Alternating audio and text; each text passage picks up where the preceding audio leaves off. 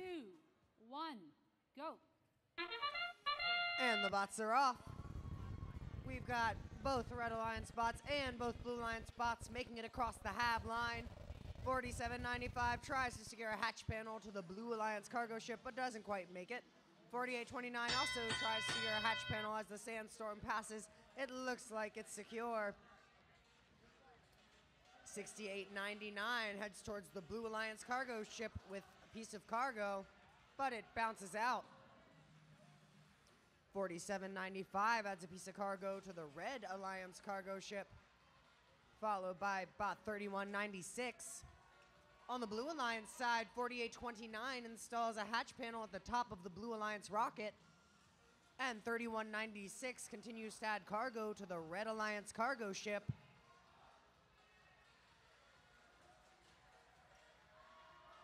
.4829 adds another hatch panel.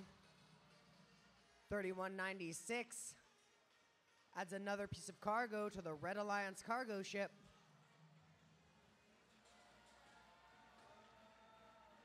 .4829 grabs another hatch panel from the Blue Alliance loading station, as 3196 grabs a hatch panel and 4795 on the Red Alliance side, installing it into the front of their alliance's cargo ships. 4829 tries to bounce off that second hatch panel as it maneuvers towards the Blue Alliance rocket. We've got 6899 on the Blue Alliance hab.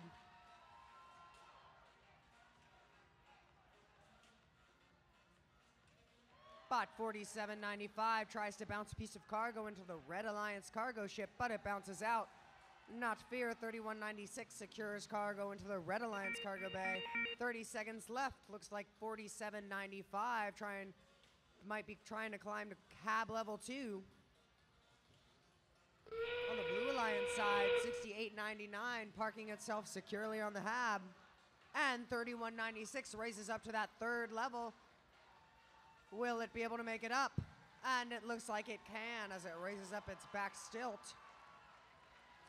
4829 parks securely on the Blue Alliance hab.